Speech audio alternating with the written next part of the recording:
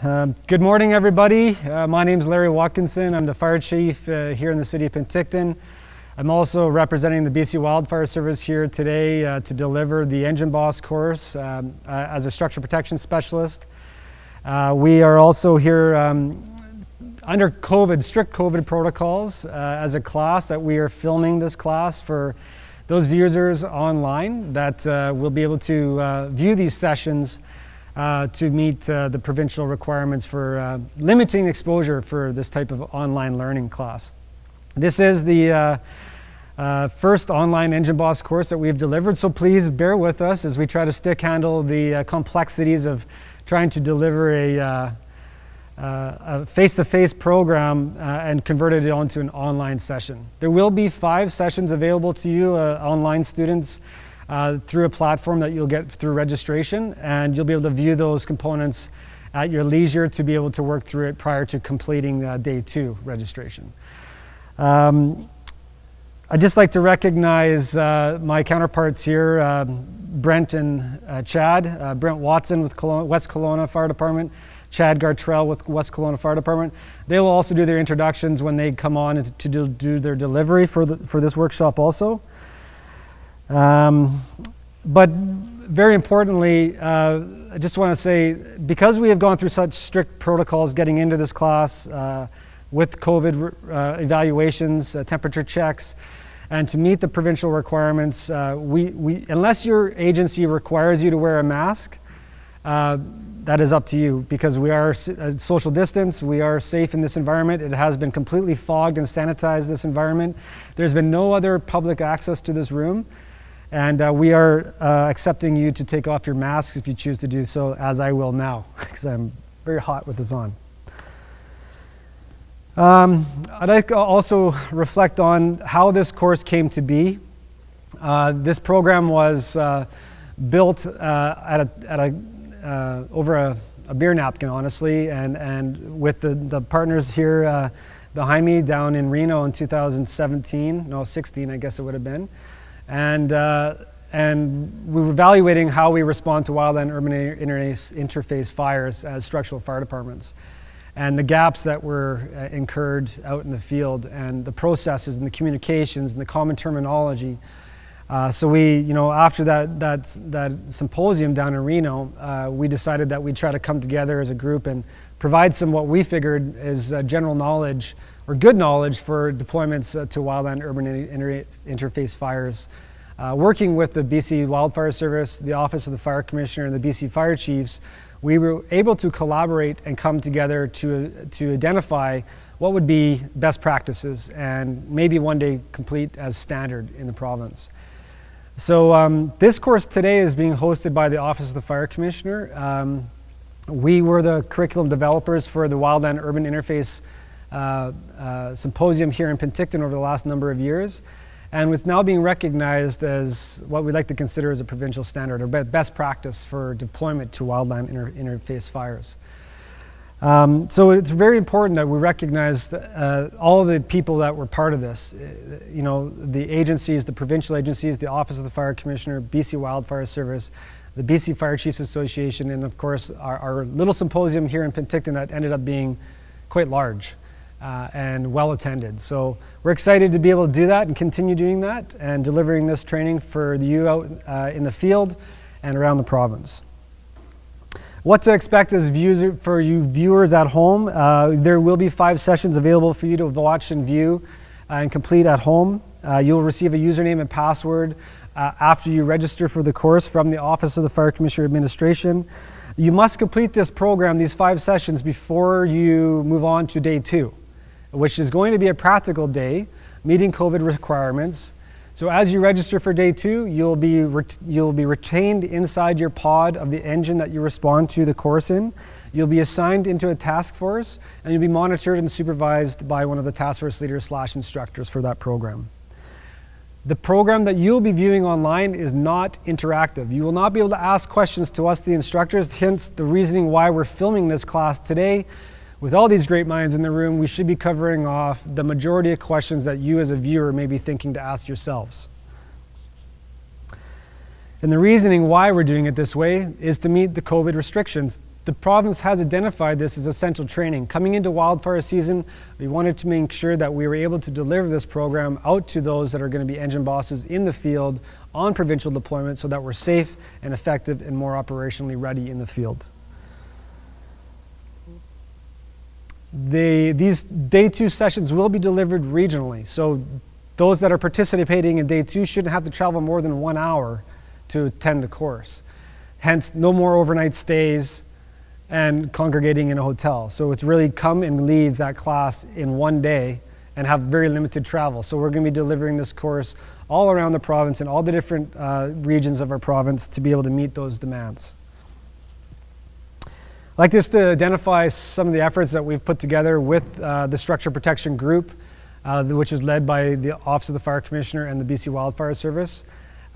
We have a number of programs inside that. This one is the Engine Boss. This is the base level leadership course that you'll require to be out in an engine and lead that engine in a deployment.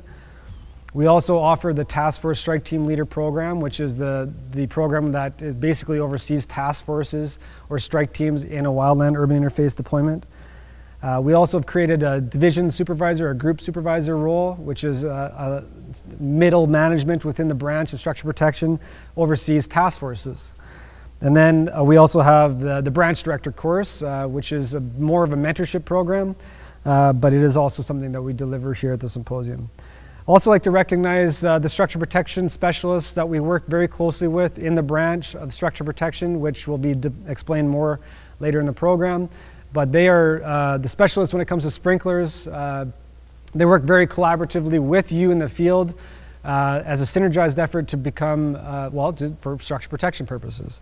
So that's basically the foundation of the program itself.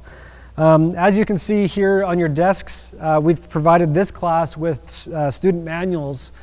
And online, for those viewers at home, you'll be able to download all these documents to build your own manual at home. Inside this manual, you'll find a lot of field guides, ICS forms that we're going to talk about in this course, samples of daily time reports so that you're not confused on how to fill those out, samples of T cards and accountability systems.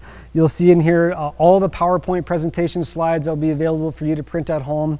And you can make your own binder and make it your own for your own field guide as an engine boss when you go on deployment. So that's basically the introduction of this course. We're going to get right into the session 1 here. Is there any questions from the group before we get started? Excellent. Okay. Anything from the two of you guys? Okay. If you have a question, please raise your hand and we'll try to come to you with the mic so the rest of you viewers at home can pick up the question. Okay, so we're going to talk session 1's on deployment, pre-deployment, and we kind of get into post-deployment also. But really, like I've explained earlier today, this Engine Boss course was built for the purposes of municipal structural fire departments. Not wildland necessarily, but I'll tell you something. In 2019, in Oliver, for the first time ever, we integrated IA unit crews into task forces, municipal structural task forces. And it was probably one of the most progressive changes I've seen on a wildfire deployment when it comes to building a task force, because we saw synergies between wildland firefighters and structural firefighters working together and learning from each other. So it was a great opportunity for us to work together and learn from each other how to, what hoses adapt to what pieces of apparatus, how wildland firefighters view the interface, and how do structural firefighters view the interface, and how we can work together. And those guys carry drip torches, which can be very handy to burn off around homes when we're doing anchor and hold tactics, which can be a very good operation. But this really is built, this program is built for you, those that are going to be on deployment, running an engine company, being a Type 1 engine, or a tender truck, or a Type 6 wildland unit. For those of you so you understand the tactics that are being deployed by the task force leaders in the field, so that there's that common terminology, so we understand each other's language, and how to communicate with each other, both within your task force and those with the BC Wildfire Service, air-to-ground operations, etc. That's really why we built this program out. So as I discussed earlier, day one's really about these 5 sessions. We're going to go through them all. We'll have breaks in between. And for those viewers at home, you'll be able to watch we're hoping to be 90-minute sessions, write a short quiz just to verify your learning, and then you can move on to session 2, 3, 4, 5 as you feel fit or as you find the time. Day 2, like I explained, will be in the field, COVID compliant. You'll be coming regionally. We'll be traveling around the province to deliver this workshop. And you'll be able to participate in a task force as an engine company and operate as an engine boss. Once you complete that course, the instructors will validate you through the job performance evaluations, and you will come out with a certification as an engine boss. There will be no mentoring or counseling. Well, there will be still mentoring and counseling in the field, but you will actually come out as a certified engine boss for deployment purposes. I think as we talk about who an engine boss is, typically those that are being deployed on deployment are at a leadership level within their organization. Everybody in this room holds some level of leadership within your organization. And that's really what we're striving towards, is the mindset, right? The leadership mindset is crucially important, understanding your roles and responsibilities, functioning as part of a larger team, understanding how you fit within the task forces, or a strike team that you may be deployed on. You may even be deployed into a task force that you may hold a different level of ICS responsibilities, like say logistics. We need a place to park our fire apparatus tonight, or we're gonna need to put up some shelter because it's too hot out and we need to get some shade. So you have to be open-minded to actually working at different levels and capacities within your task force itself. Understanding leaders' intent. We're going to have our incident commander, Kim Janowski, come up later in this presentation and talk about expectations. But really, understanding why you're there and the mindset of structure protection and working as a synergized effort between, structure defense operations, structure protection operations, working with your sprinkler units, and also working with your div soups and BC Wildfire Service, air operations. Like I can talk with Joel here. Joel and I worked on the first night of the Christie Mountain Fire together, and knowing each other and being able to communicate with each other very clearly and trusting each other's responsibilities, we were able to very much effectively fight that fire at a lot of levels. And knowing each other's skill sets, it went so far down the road, we were able to just rely on each other to do each other's work. But also then coordinate and work together really well. Yeah, Chief, I'm just going to jump in there. Leader's intent. I think for the purpose of this class, engine boss, it's absolutely critical. Any thoughts around the table as to what that would mean as an engine boss? Like why you think that's so important and where you would potentially be getting that from before you actually go out and action a fire? Any ideas? Yeah.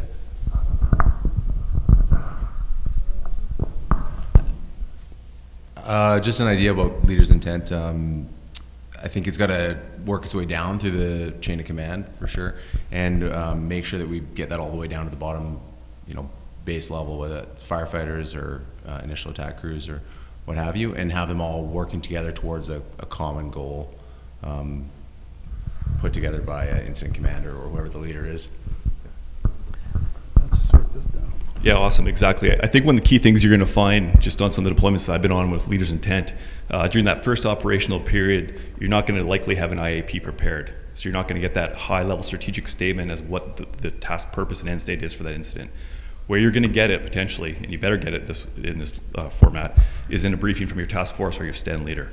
Okay, and what that means to you as an engine boss is knowing that when you're out there, because you may not have your task force leader always in close proximity to you, you're going to have radio comm, but they may not be there.